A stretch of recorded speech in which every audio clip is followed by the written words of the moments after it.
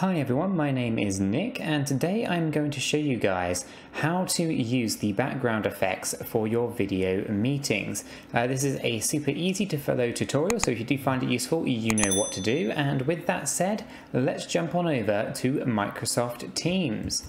Okay, so here we are just inside Microsoft Teams here, and what I'm going to do is head over to the calendar section here on the app bar. From here I'm going to quickly click on the Meet Now. Okay, and that's going to load up a new meeting. Now I'm using the new meeting experience which has been rolling out, so yours may look slightly different to my screen.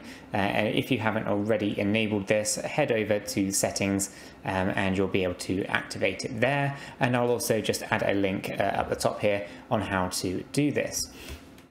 So once you have your meeting here, and just before you kind of start, you get a few options to begin with. One is you get to toggle your camera on and off as needed.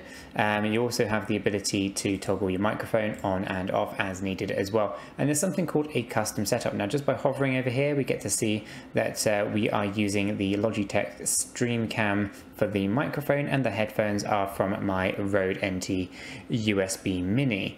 I can click that and it'll actually open up the device settings altogether here, and I can choose my camera, I can choose my microphone, etc.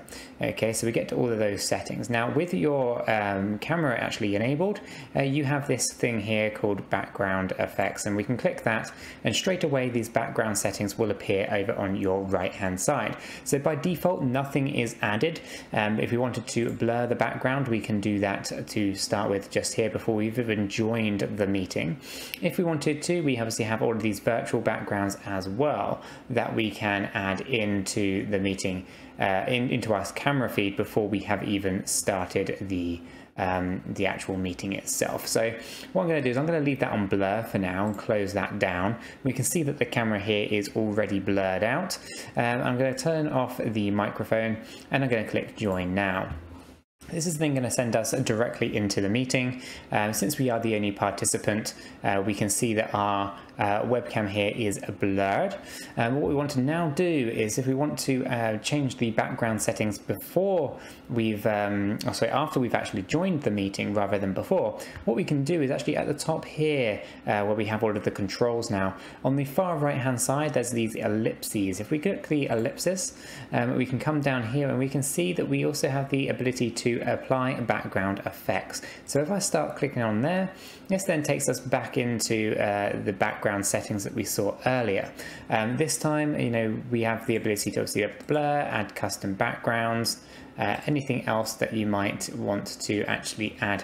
And again, we can preview these before actually, making them go live, so we can see how they how they actually look before we go and actually apply them. So this is a pretty nice image there that we have selected, so I can apply and turn on my video. So now we have this virtual background applied. Obviously, I'm not actually running a real webcam at the moment because I am using that to speak to you guys. So it doesn't actually appear here, but this is actually going to give you the most amount of real estate here, and you can see what is happening with these virtual backgrounds. Now, the other thing that you can do is there's this new button here that says Add New, and this will allow you to add your own image as a virtual background. Now, I have already added the old Simpsons couch, and I can apply that, and obviously then I can use this as a virtual background for my meeting. Now, obviously this is only suitable for my webcam, and everyone else is free to kind of choose their own virtual backgrounds as they would prefer. So it's really good a way of kind of like jazzing up your meetings a little bit, and people can get very creative with the various different kinds of images that you could use as personal backgrounds. Now obviously you want to make sure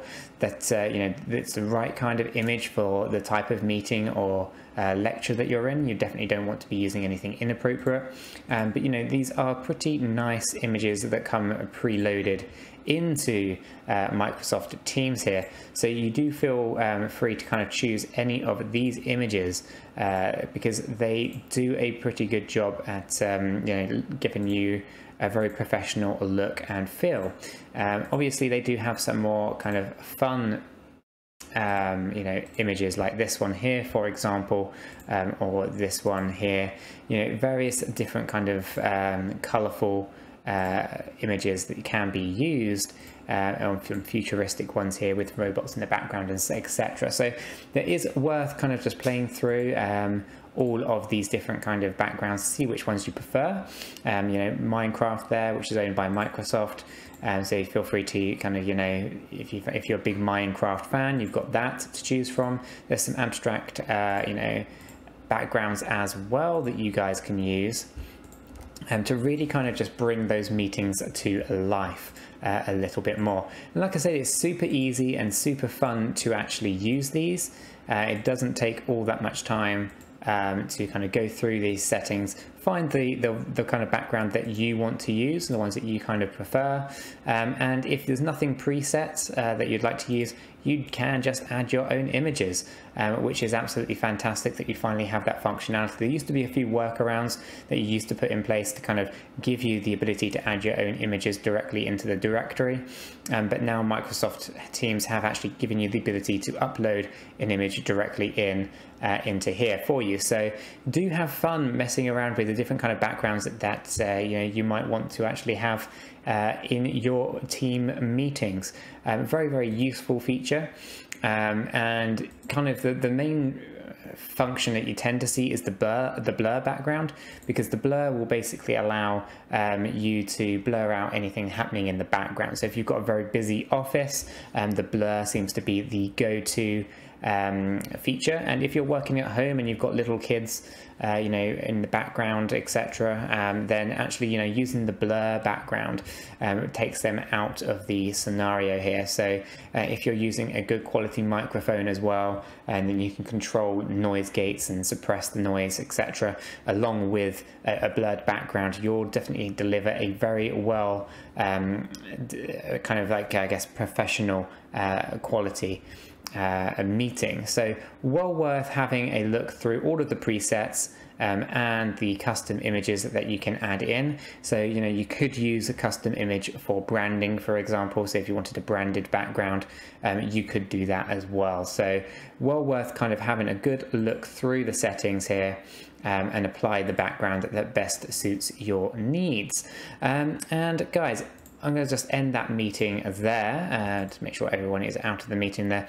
And yeah, guys, it is as easy as that to set up your background effects within Microsoft Teams. There's a whole host of presets available to you, so do feel free to kind of peruse all of the different options that are there, and if there isn't a preset that you like, you do have the ability to add your own custom image or branded image as your virtual background. Now by default they do appear to be reverse order to you, like a mirror, but when you're basically your participants of that meeting, they see all the wording the correct way around. So for you it would be backwards, but for the participants and the people that you're presenting to, they would see it the correct way around.